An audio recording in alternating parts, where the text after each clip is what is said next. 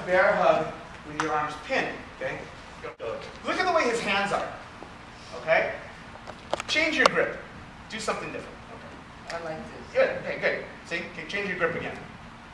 Okay, change your grip again. Okay. Somehow, some way, the top of his hands are exposed. He's not going to hold me, palms up, palms up. Well, he's not going to hold me like that. He's not going to hold me like that. Okay? Somehow, some way, in order to affect the bear hug, the tops of your hands have to be shown. Okay? So, everybody look at your hands. Okay? So if you don't know anatomy, the little bones inside the tops of your hands are called metacarpals. Okay? Tiny little bones. Okay? That make up the structure of the hand. All right. We're going to attack the metacarpals. Okay? In one of two ways. Okay? I want you to take your hand and make a fist. Okay? And we're going to focus on the second line of knuckles right here. Okay? And that's what you're going to either hit with or you're going to do a cheese grater. Okay? Now, the idea is this, and I'll let you do this all on me, so I'm going to have to switch hands halfway through probably. The idea is this. You want the grab to be released. You're trying to get them to open up their hands. Does that make sense? So by stomping the foot, he's not going to open? You're very perceptive. We're actually, no, maybe not. Because, okay, let's say I'm doing this. Hey, just stop my feet. I will try to kick you. Yeah, maybe. If I'm hanging up there. Maybe. But the thing is this. But the thing is this, you know, you really can't see the target. That's a viable. Don't worry. You know, do that. That's good. But the whole idea is you want to get out of the hole. You know, and you're kicking like this. What if you're missing? You're wasting energy. This takes no energy. This takes none.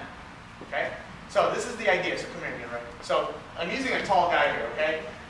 So look where he grabs me. If he grabs me higher on my arms, okay, it's not a hole. If he grabs me lower on my arms, it's not a hole.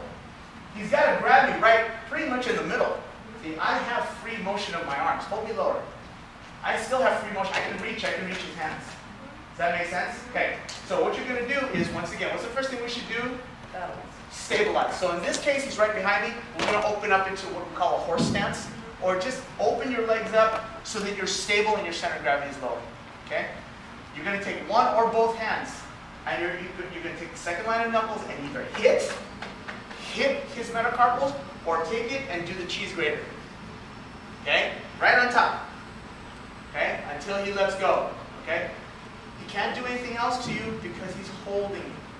He's only got two arms. Unless he's a super big guy and he's picked you up with one hand, which in that case you only have one arm to deal with. Does that make sense?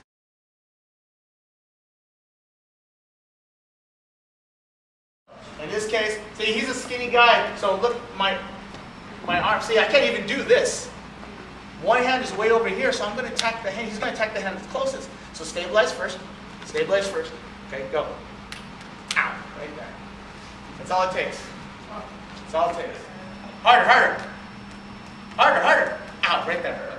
Like your life depended on it. Harder, harder. Cheese grated, cheese grated. Right there. See, that one doesn't always work. So hit. Ah, right there first. Good. So stabilize first. Good. So we stabilize, right? Stabilize. Okay? Hit, hit, hit, hit. Now, as you're doing this, now we're going to do a lot of this right now. We're going to do this. Okay? We're going to do this, okay? So as you're doing this, you can stomp the foot as well. Stomp, stomp. So you're doing a few things at once, kind of like a gorilla. Right? Stomp, stomp, hit, whatever you can. You just want to let go. Now, once they start to loosen, take your elbow and swing it back. Hit, hit, hit, and run. Make sense? Okay, real simple, okay? Basically three moves. Knuckle, stomp, elbow, that's it. One attack back class that I taught, one of the ladies in the class worked at a nightclub doing bottle service. And she had just taken my class that day. And she was serving somebody, and I guess the guy had too much to drink, and he grabbed her hand as she was walking away from the table, and she actually went bam, bam, and made him let go. So she came back the next week and said, I used one of the techniques. That was awesome. You know? So like I said, it doesn't take really a lot of physical effort. It's just you need the knowledge of how to strike and where to strike. Self-defense, a lot of people have the misconception that you need to be big and strong, okay, to make the stuff work.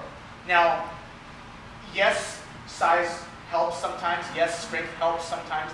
But that's not really the case. You know, martial arts were developed by people who were smaller, who needed the ability to handle others with more either physical power or more skill. You know, so yeah, something like that, it doesn't take a lot.